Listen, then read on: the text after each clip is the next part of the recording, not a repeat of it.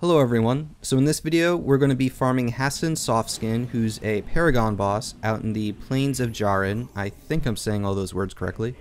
And we'll be using a 600 HP Ritualist in order to farm him.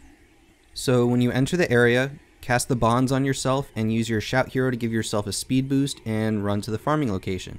So you just want to run around this way so you're not going to aggro anything on your way there. And how the build works is that you'll be dealing damage using the skill Vengeful was Kanahe, I'm not sure how to say that, Vengeful Weapon and Pain Inverter. And in order to maintain your health, you have to use Protective Spirit and Spirit Bond. So when you get to about here, cast Protective Spirit and run in and target Hassin Softskin. If you grab the aggro of one of these Fangdi Boga, they'll slow you down, so just cast your Spirit Bond in order to maintain some health and just keep running until you get the aggro of Hassin Softskin and the spiders and insects around him. Now, whenever Spirit Bond recharges, immediately recast it again because that's the skill that's maintaining your health, along with Protective Spirit, which is limiting the amount of damage you can take. So just keep maintaining those two skills in order to maintain your health, and then just use the Vengeful skills in order to deal damage, and put Pain Inverter on Hassin Softskin.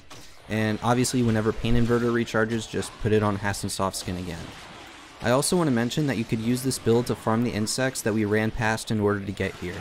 They were the enemies that were on the other side of the hill on the left hand side, and if you wanted to, you could go back and farm them, but since the main purpose of this build is to farm Hassin Softskin in order to get Elite Paragon Tomes, I just ran straight here.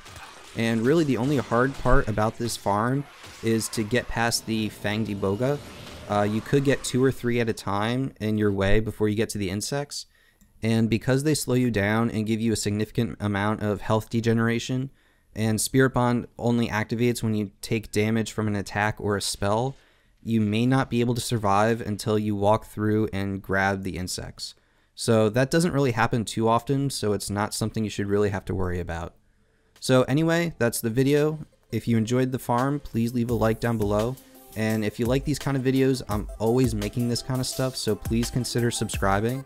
And with that, I just want to say good luck, have fun, and thanks for watching.